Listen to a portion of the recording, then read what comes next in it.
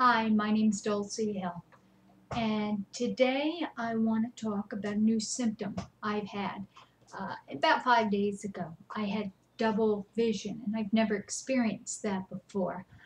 I thought when you have multiple sclerosis, you get optic neuritis, but I had no idea that you can have double vision. So I'm so glad I had this symptom so I could do a video on it and tell you this is not unheard of.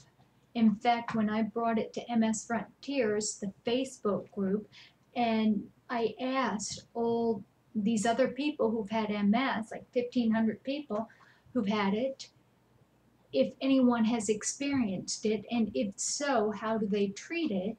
I got so many people answer that it is common.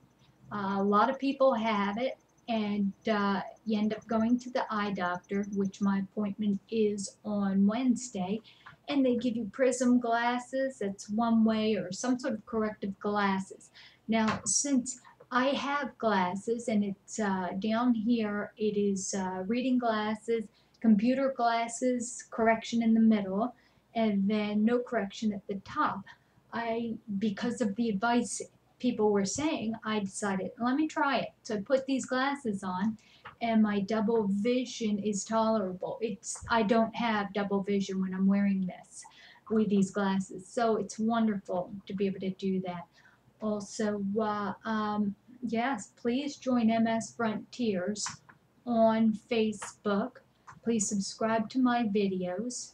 I pray for all of you. I want us all to have just rejoice in having a disease where we can help each other, so it can be a blessing. And keep coming back.